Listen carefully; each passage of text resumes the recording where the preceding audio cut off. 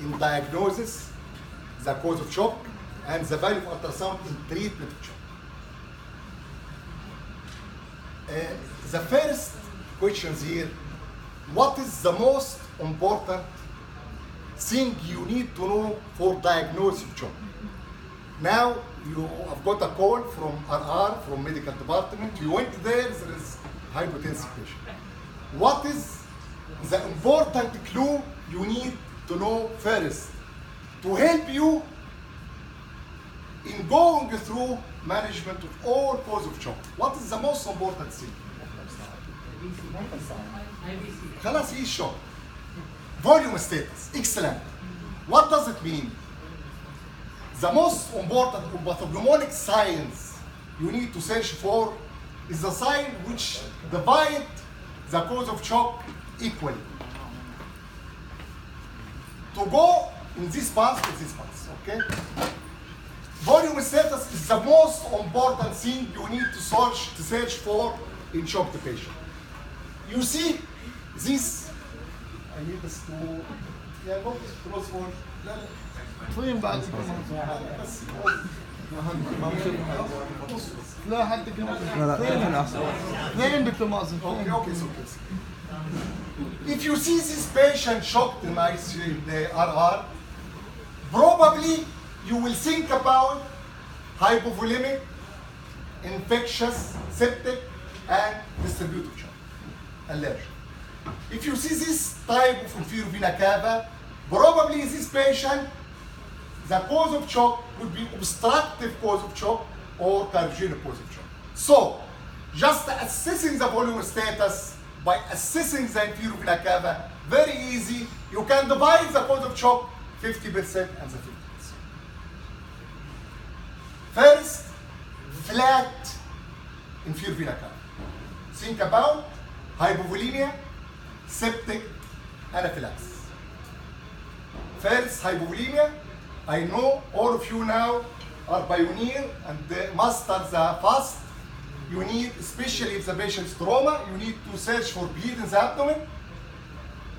Here, subhepatic, Morrison, around spleen, splenorenal, pelvic, pleural, and even aortic dissection.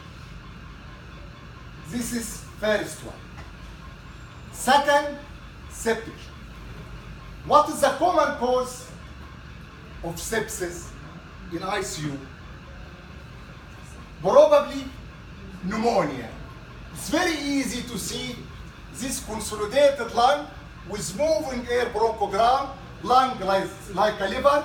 Usually a lung is A-line. Now the lung is consolidated like the liver with air bronchogram, this white cord going up and down, can diagnose pneumonia straightforward. What else? Urinary tract infection, urine retention, or and this is the other cause, which is empyema for this patient. What else? Liver abscess, collapsing inferior vena cava, and some fibrin here. Cholecystitis. This patient is still in hospital. This patient has very aggressive salmonella cholecystitis. Only sensitive to meropenem. He took 2 grams meropenem Q8 hours. Is still spiking fever for 2 weeks, is still septic. Follow up, reveal salmonella abscess in the spleen. And it was small, and we follow this abscess in daily basis, and the patient didn't need surgery, recovered by medical treatment. What else? This is after central line, you can diagnose phlebitis and septic thrombosis after central line. As you see here, very easy, straightforward, you can diagnose pneumonia, urinary tract infection, line infection, abdominal infection, And this is a common cause, and I know now you are pioneering abscess and cellulitis, so you have the whole package for diagnosis of sepsis as a cause of shock. Unfortunately, we can swear you, we have a rule, inshallah, anaphylaxis later, but unfortunately has no rule in anaphylaxis. Okay. Okay. But what if you see this full inferior vena cava in shocked patient? Excellent. Cardiogenic or? Great, you are pioneer now. First look for cardiogenic. You can diagnose all causes of cardiogenic shock by echo. Let's just see. What is this? Very bad ejection fraction, very bad heart, very bad myocardium as a cause of shock. What is this? If you see this in RR with this wall is akinetic and this wall is moving and the patient shock, probably this is the ischemic heart disease. What if you see this regurg, this fusion, this bad myocardium, probably cardiogenic cause. What if you see this wide aorta, dilated aorta, and this regurg, bad regurg, probably this is the cause of shock. What if you see this mass moving in the valve? This has a role in shock. What if you see this? What is this? This patient came with status, bad status epilepticus, developed what is called Takotsubo syndrome, apical akinesia of the heart, ballooning, apical ballooning, and this is very common. Stress pulse is very common. We usually see in daily basis in septic patient, and this patient probably has severe stress by status epilepticus, and after proper treatment of the status, now recur normal apical contraction. This patient, what is this? This patient developed inferior infarction and developed this bad right ventricle with bad tricuspid regurg, this kinetic septum, because of very bad right ventricular infarction with inferior infarction. So, echo can diagnose valvular heart disease, infectious disease like endocarditis, ischemic heart disease, myocardial disease. Second, obstructive cause of shock. First, pulmonary embolism. If you see this right side ballooning, this is your first suspicion about the cause of pulmonary embolism as a cause of shock. You will go to forward chamber view, you will see right side ballooning compressing over the left side. You will go short axis parasternal view, you will see this famous D shape because balloon in the right side pressing with the septum make D shape of the left ventricle. After that, you need to differentiate between is it chronic process of cor pulmonale or pulmonary hypertension, chronic pulmonary hypertension, or this is an acute event due to acute pressure overload, acute cor pulmonale of pulmonary embolism. You need to search for two things. McConnell signs is very helpful.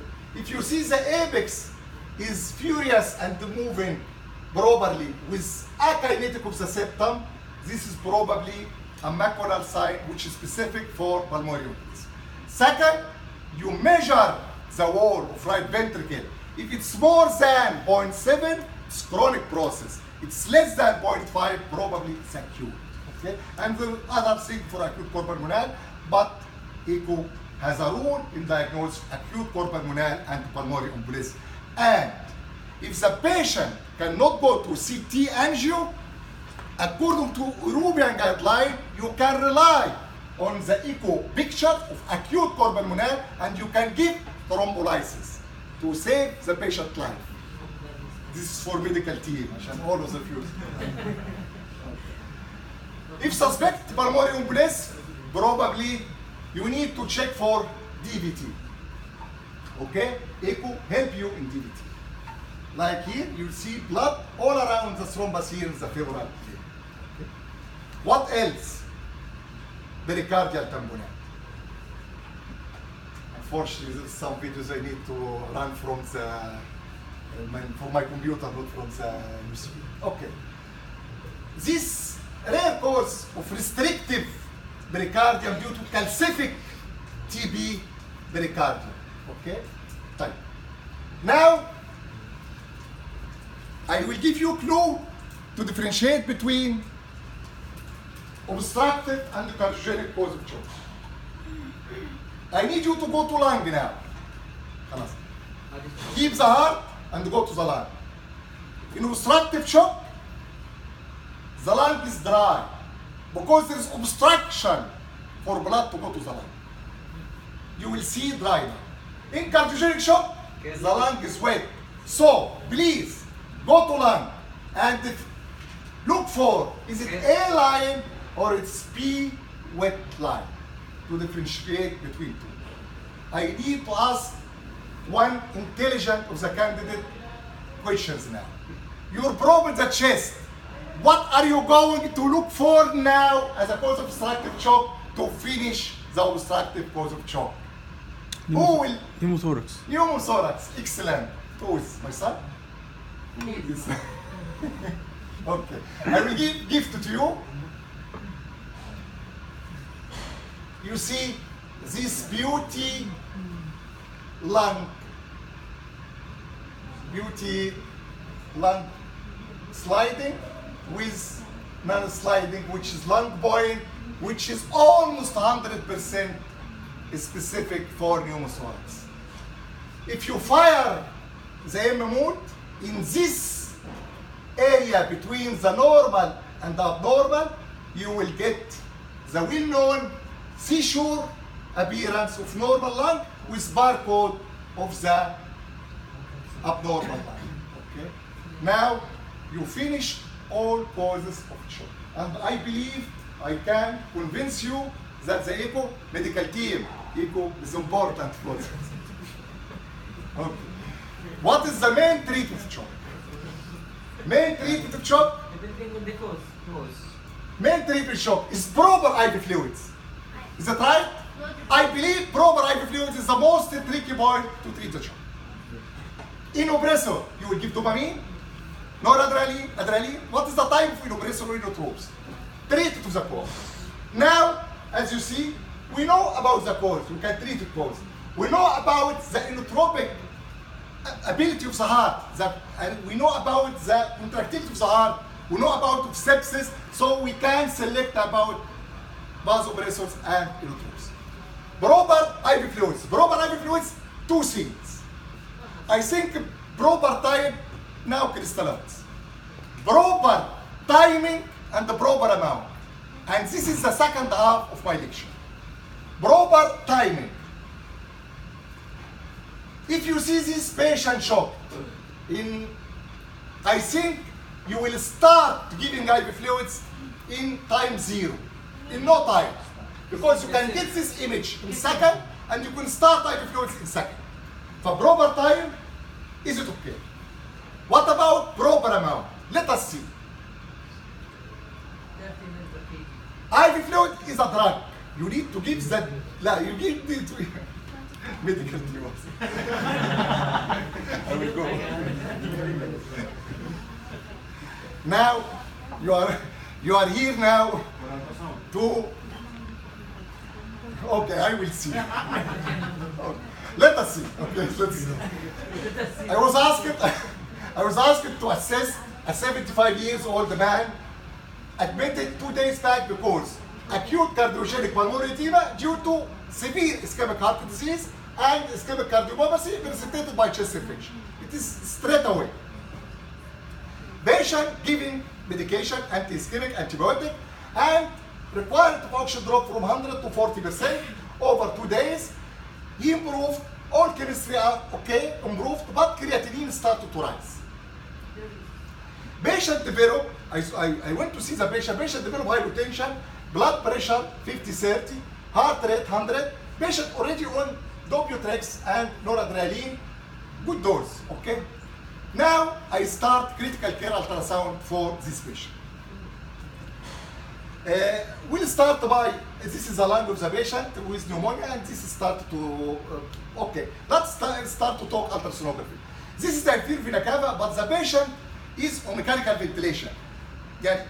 In mechanical ventilation, you will expect, you will talk about distensibility of the inferior vena cava. Yeah, and the inferior vena cava will increase in size during inspiration. If you get this maximum diameter minus the minimum diameter over minimum diameter multiplied by 100, you get what's called distensibility of the inferior vena cava. Not like spontaneous spread patient collapsibility. In distensibility, you are talking about 80%. In this patient, it was 34%. That means the patient the tank is empty, okay? The patient needs fluids. This is the patient heart. Very bad ischemic cardiomyopathy, as you see here, ejection fraction almost 10%. This Simpson method, it's 21% ejection fraction, and there is a line in the lung, and the patient has small kidneys, okay?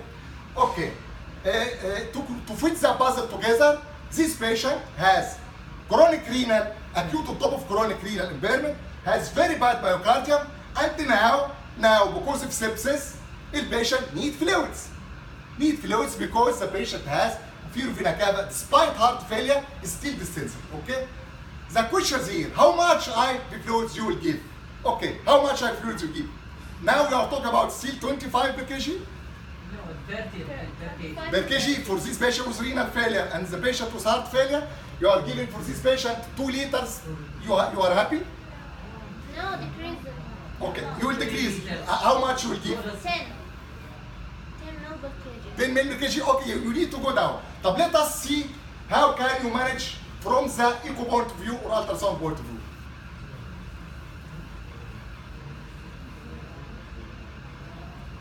This is the famous Frank-Starling curve, okay? Frank-Starling curve talk about preload, which is fluids given to the patient, and stroke volume, which is the reward of the renewed fluids. This is the normal. This is our patient here. You give fluids and you will not expect too much increase stroke volume. But in all these curves, because each patient has his unique Frank-Starling curve, at least the logic and all people talk about, please give fluids as in hypotensive patient. Give fluids in hypotensive patient as long as the patient on the steep part of the curve. Yani keep going with IV fluids as long as stroke volume is increasing. But once the stroke volume here is plateauing, please stop. You will get congestion and you will not get perfusion.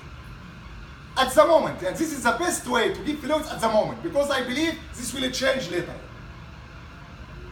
But at the moment, you are talking about give fluids as long as the stroke volume is increasing. By how much? 10%. Okay, you'll ask me, Walid, can I know stroke volume by ultrasound? Is it logic? Because for this case, I need to know about stroke volume and the fluids given. Okay? Yes. It's very easy to get stroke volume by echocardiograph. Look for this. This 5-chamber view. Once you get vertical 5-chamber view, and you will put pulsed wave Doppler here above the aortic valve, and you will fire the pulsed wave, you will get this, what's called VTI. The Doppler flow from the outflow tract, from the left ventricle through outflow tract to the body, to the aorta, okay? This is the stroke volume. This is a surrogate of stroke volume. You can consider this stroke volume. This is the VTI. You can consider it and you can deal it as stroke volume, okay? Let us back to our patient. Our patient, this is the arterial line. You see here fluctuation of the arterial line because the patient is hypovolemic.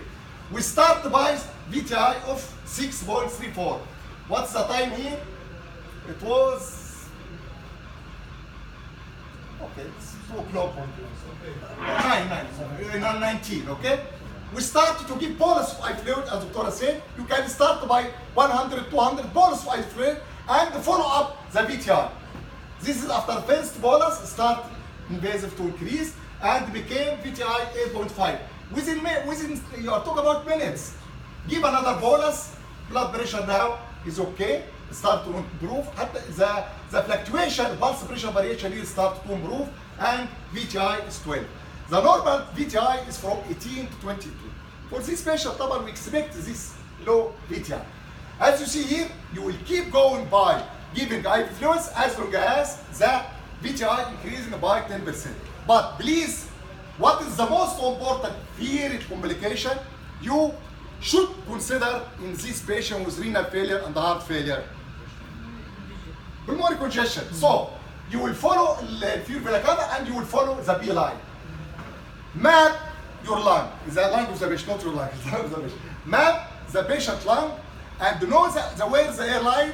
It is anterior, lateral, and once the beginning a B line start to appear, now it's okay.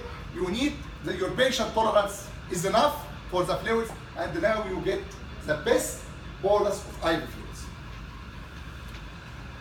There is a lot of reference if you need to know about that. Is it time for protocol? I think this is time for protocol. Okay?